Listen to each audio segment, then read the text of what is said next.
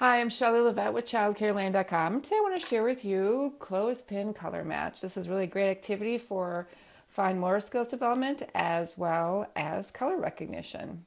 And what I did was I just took cardstock paper. I took, even though I have seven colors here, you can make as many of these as you want of various different colors of cardstock paper. And I folded a sheet of cardstock paper in half and I measured around a bowl that's probably about 5 inches around.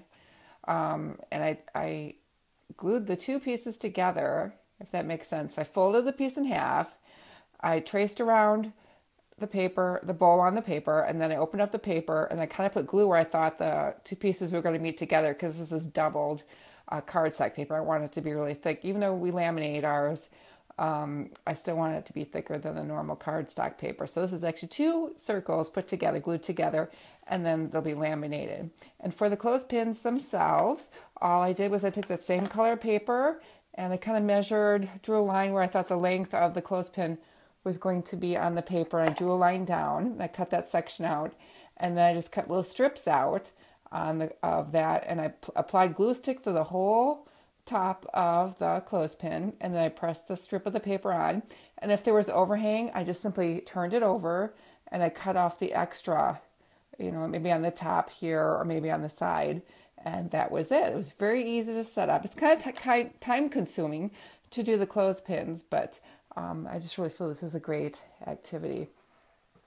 So how to set this up, I just usually normally have them set in a basket with the colors separate from, or the clothespins separate from the circles, and then children will come and self-select the colors that they want to work on first. So they'll pick a pink, and then they look for the pink, and then they find all the pink that's in the container, whatever you choose to put yours in, and then they just attach the clothespins to the same matching colored circle on there, and they go through until they have completed that with all of them. How many clothespins you use is totally up to you. I usually start with about 3 or 4, and as they're able to get those, then we can increase the number of clothespins on there.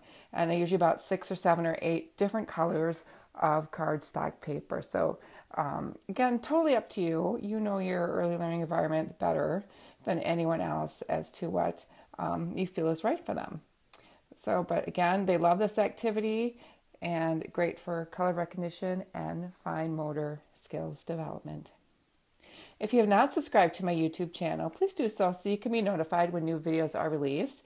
And also please subscribe to my free weekly newsletter at childcareland.com or childcarelandblog.com. And if you feel the material I present in these videos is helpful to you, please like, comment, and share. For Clothespin Color Match, I'm Shelley Levette with childcareland.com, and thanks for watching.